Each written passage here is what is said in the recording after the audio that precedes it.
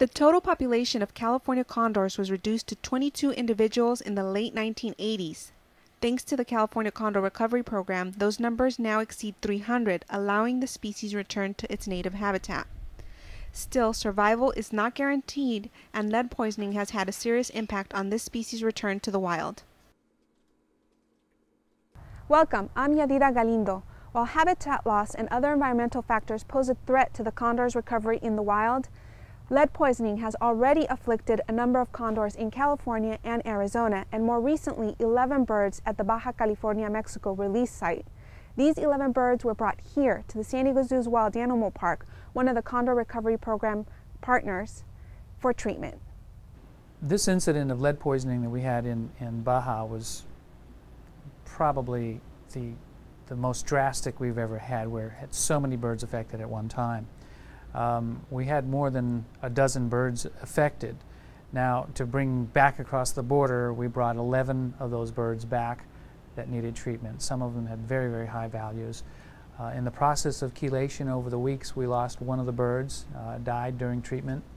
One of the birds is going to remain here in the States for behavioral reasons. It was a bird we'd planned to bring up anyways. Also needed chelation. So we're looking at bringing 9 birds back across the border to the release site. Spent bullets found in carcasses eventually get picked up by the California condors as they feed on either natural prey or, in our case, being fed to the birds. So when a condor eats a small fragment or powdered form or full bullet of lead, it's the same issue that we would have with lead in paint, lead in gasoline. It's toxic, not only to humans but to all wildlife.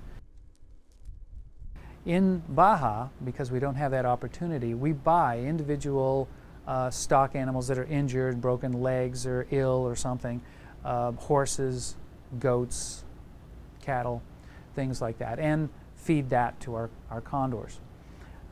In this case of lead poisoning, it could have been, which is normally the case here in the States, where the birds find an animal in the wild and feed upon it and had been shot by a hunter.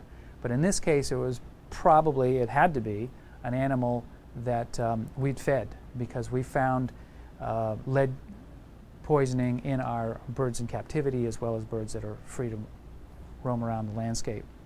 So in this case, it was a case of us actually feeding. So we have to find a way that we can provide carcasses that are clean to our animals, both in captivity and in the wild.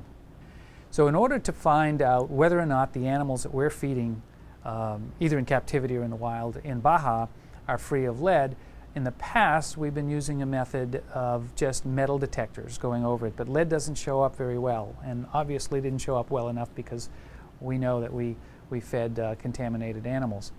So instead, we've had to acquire a X-ray machine that was portable enough for us to be using in the field, and that our field workers can safely use to check each piece of food that goes into the pen or exposed to the birds to be fed in the wild.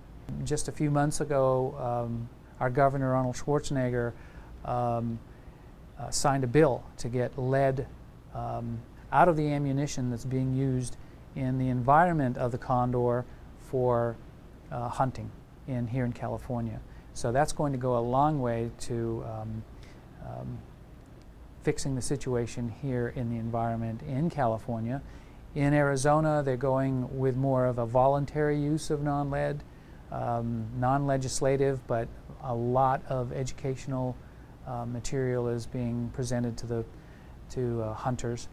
In Baja, the hunting community really is not as defined as it is in the United States, so it's going to be a much more difficult thing. It's more campesinos or ranchers that have guns and invariably use them on occasion. There's not a lot of hunting going on in a controlled and regular way, but we're discussing with the government ways that we can possibly make non-lead bullets available, which we have here in the United States, to ameliorate the situation in the long term there in Baja. So that's more of a down the road remedy.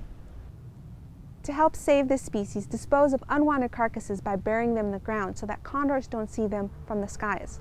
Let's help the California Condor Recovery Program by doing our part, and this species will be here for years to come.